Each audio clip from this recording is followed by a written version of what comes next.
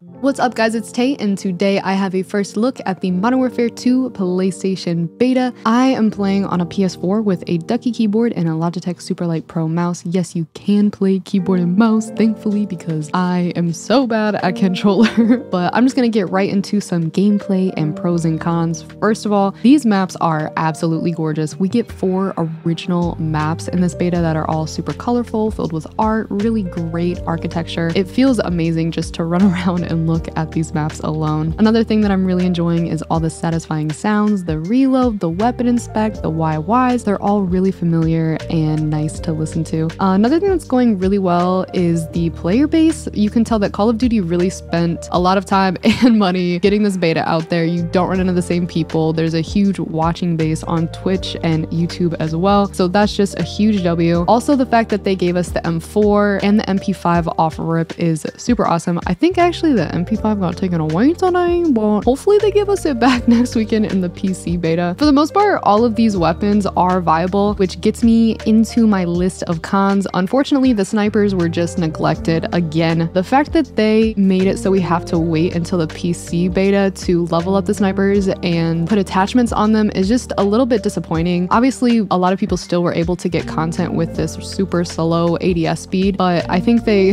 I don't know, maybe could have given us that for this weekend. Another con is that the TTK is just way fast. Even shooting at people's feet, they will die super fast. That, coupled with the no enemy nameplates, makes this game feel like hardcore, which makes it so people are crouch walking in corners holding angles, because it's a game of who gets into whose scope first rather than who can, you know, get shot at, see someone and rotate or movement on them. It's a little bit disappointing even coming from someone who used to play a ton of hardcore. I wish that maybe they had the core and hardcore modes. I'm hoping to see a difference in the full release and that this was just the way that the beta runs. All in all, I'm really enjoying the beta, and I would probably give the PlayStation 1 a 7 out of 10. And most of those points were deducted because there were no enemy plates. That was my number one thing. Like, I'm so used to seeing those enemy nameplates. I even would center my crosshair like at the center of enemy nameplates. So it's really weird to not see those in core mode, and coupled with that fast TTK. Yeah, that's a couple points docked for me, but I'm looking forward to the PC beta next week, and I will see you guys then.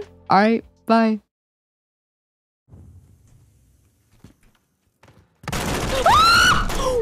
What the fuck?